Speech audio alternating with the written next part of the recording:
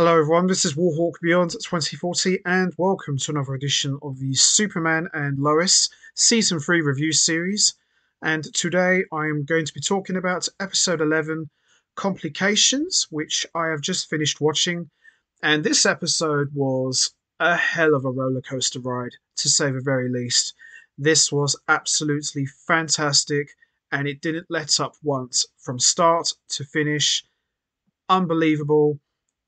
We are 2 episodes away from season 3 wrapping up, which also means we are 2 editions away from bringing this review series to a close. But boy, oh boy, this was brilliant. And, as I keep saying from the very beginning, this show just continues to keep getting better and better all the time. Even some of the episodes that didn't have any action, they were really good as well. And this episode really helps set up the final 2 episodes in a big way, especially with the way this one ended, which we are going to be talking about as we go along here. So, as always, I am going to give a quick recap of what's happened so far, and then after that, we are going to get straight into talking about episode 11. So, as we saw previously in episode 10, we see Lois has now finished her chemotherapy, and we saw Lois trying to get Pia to admit to framing Lex Luthor, who, as we all know, is currently in prison for a crime that he didn't commit. There's a first. We also see Clark is trying to spend time with the boys, but they decide to go to a party. And we also see Jordan and Sarah have a major fallout before Sarah and George Jr. crash their car. While trying to escape, we see Jordan rescue them. And we also see Kyle Cushion finally learn the truth about Clark having powers when he mistakenly believes that Jonathan Kent was the one who had powers.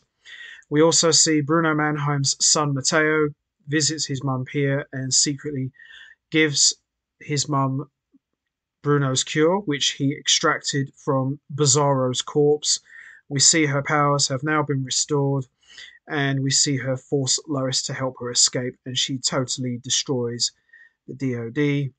And we saw at the end, by Bizarro's body, Pia reunited with Bruno Mannheim and their son Matteo.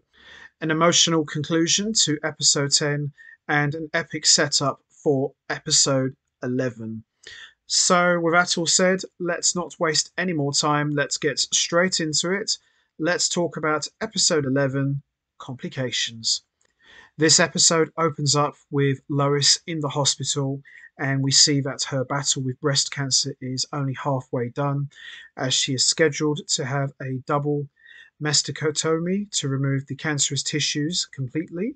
She prepares for her surgery mentally and physically by spending time with her friends and family, including Lana Lang and John Henry Irons.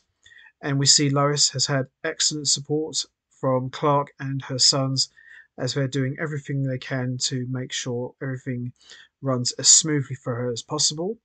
And they go in with a lot of fear and uncertainty, not knowing how exactly Lois is going to come out of this. So this was a very good and emotional start to episode 11. Meanwhile, we see at Metropolis, the Mannheims have planned their escape from Metropolis, as we see Bruno and Pia are looking forward to their beach house and finally living from the eyes of the public. Matteo is also feeling good, hopeful for a new start for his parents despite losing his girlfriend and most of his friends, since he committed a massive crime by helping Pia to escape. We then see Pia is barely able to control her powers, as we start to see her powers and disease manifest itself through a series of very aggressive coughing that triggers her sonic booms. And we also see that Pia has been terrorizing Metropolis with her powers since she escaped.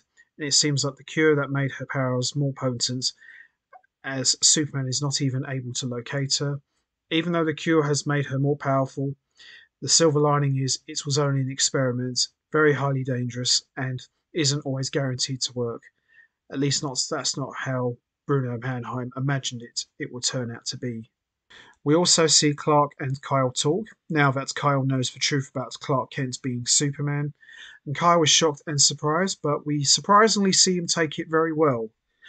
However, he gets into an argument with Chrissy since she kept this secret from him, and she tries to gaslight him into dropping the issue altogether when he told her that he suspects someone in Smallville had superpowers and made him believe that he was going crazy. See, the day of Lois's operation has arrived, and Lois, the boys, and Clark are in the hospital room preparing Lois for her procedure. We then see Jordan has a panic attack, which leads to him having X ray vision. So another power has come through for Jordan, and we see him going crazy in a manner very similar to what we saw with Clark as a young boy in Man of Steel, as he scours around with his X ray vision while trying to keep it under control and attempt to turn it off. We then see at the other end of Metropolis, Natalie has visited the now abandoned Mannheim mansion, and she is looking for Matteo since she never got a proper closure with him. John Henry followed her naturally by placing a tracker on her suit. Wow. He is mad that she went to visit the mansion on her own, but understands her side of the story. She is young, in love, and hurt. There's nothing he can say to make her feel better, but he gives her some solid advice by not dwelling on the past too much. Well, I suppose that's sensible advice. We do see, however, Natalie places a form of a tracking device in the house so she can be notified in case Matteo does finally reappear. We also see that Pia's powers are becoming more potent as the tremors involving her powers are starting to cut off all of the electricity in Metropolis, and Bruno thinks that another dose of the cure will help improve things, but however, this just only makes things worse. We then see Pia completely runs out of control and kills Mannheim's henchman in cold blood, only leaving a splatter of him on the wall. Yuck. That is disgusting. Matteo is totally horrified and runs upstairs to seek help. Bruno tries to stop him, but he can't leave Pia's side. Pia begs him to stop, claiming that he can't save her. She knows that she is about to explode any second and she needs to put some distance between them. She knows she is close to dying and there's nothing that Bruno can do to stop it. He's played God and it's backfired. Her state is now infinitely worse than it was before, and she puts both her family and the innocent people of Metropolis in danger. Wow. We then see, as a result of Pia screaming, the entire building and basement begins to collapse, leaving Bruno behind in the rubble. Damn. We see Matteo makes his way to the mansion, and Nat's tracking device immediately recognizes him, and it only takes a few seconds for Natalie to appear at the mansion. Matteo is scared, thinking that she will arrest him. Natalie explains that she only wants to talk to him. Matteo is apologetic and claims that he regrets freeing Pia. Bruno told him that the cure would work, and he didn't know any better. He trusted his dad, and his dad let him down. Well, he's right. You know, we see Natalie feels for him and wants to help him, and in that moment, Bruno Mannheim appears with his henchman and starts threatening Natalie. We then see John Henry Irons arrives in the room and says, "Put your differences aside, and let's try and help you save Pia." We then see Superman is doing his best to locate Pia as she's about to blow up any second, taking the whole city block with her, possibly. She is losing control rapidly, and her sonic booms are getting harder to control. We then see Superman finally locates Pia, and he can't even get close to her due to the ferocity of her screams. He tells her to focus on his voice and wants to help her. He doesn't want her to suffer, and he knows that her family wouldn't want her to suffer either. Pia slowly lets her guard down, and Superman manages to lift her high above the air over Metropolis. Matteo and Bruno are witnessing the moment, and they see a massive explosion in the sky at a high altitude. It's Pia's powers. She finally has lost control and dies. Several seconds later, we see the screaming has finally stopped, and Superman slowly puts Pia down on the ground with Matteo and Bruno.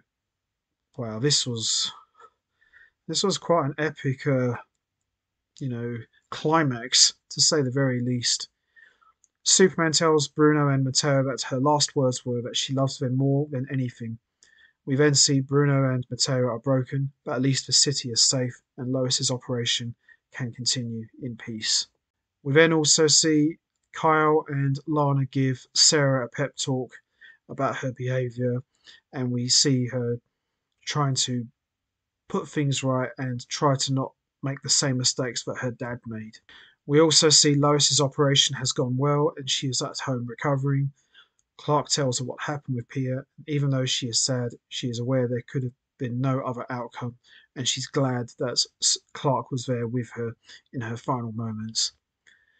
Bruno and Matteo are held at the DoD, with Bruno promising to reveal everything he's done if the DoD will drop all charges against his son. He wants his son to have the best life possible, and he wants him to have a better future. Nice. We then see John Henry Irons has agreed to look after Matteo. And then, as we see at the very end, we see Bruno Mannheim's laboratory has been completely destroyed, and we see Bizarro has been fully resurrected and barely able to control himself as he starts to roar and scream in absolute pain. And that's how we end episode 11. Overall, this episode was absolutely fantastic. As I said at the beginning, a real roller coaster ride from start to finish. This didn't let up once. And Pia basically exploding and dying in Superman's arms was quite a bittersweet moment, to say the very least. Yes, she caused trouble, but at the end of the day, she was still a human being and, with a family. So it was a very bittersweet moment, to say the very least. And, Lois's operation going very well. So that brings that story arc to a close. I thought the show did a tremendous job with the way they handled Lois's cancer and Jordan developing X-ray vision. Didn't really see that one coming. I mean, I knew that he would get it eventually, but I didn't think it would be in this episode. I thought maybe he might get it in the season finale, but this was a welcome moment, to say the least.